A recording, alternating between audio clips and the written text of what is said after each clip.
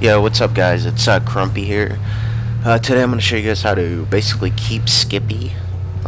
Pretty much, I think, is one of the best guns in game. I love it. I've been using it since I started. There's probably a lot of people that ran into the issue where, you know, they chose headshot mode, which is the issue I ran into at the beginning.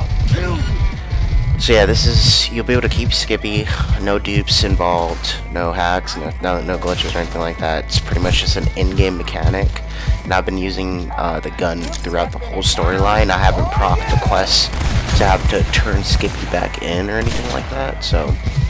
but yeah, you can see here I'm just running through a bunch of an enemy camp here, just getting a bunch of headshots and whatnot. But yeah, basically... what I'll show you here is what you need to do to keep Skippy forever is basically put a mod on your weapon, and it basically makes your weapon non-lethal. So it pretty much procs Skippy to, you know, knock out the enemies rather than actually killing them. Because once you hit the 50 kills is when you run into the issue where it's like, okay, the quest is gonna proc where you have to turn Skippy in.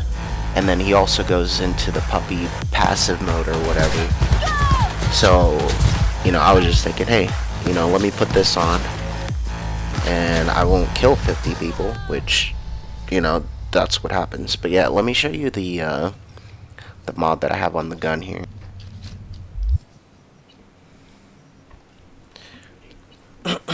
Alright, so the mod that I'm using here is called Packs. It renders your weapon non-lethal, allowing you to damage the enemy without killing them. Yeah, so that's pretty much it, guys. This is probably the only Cyberpunk video I'll be making, so, but yeah, later.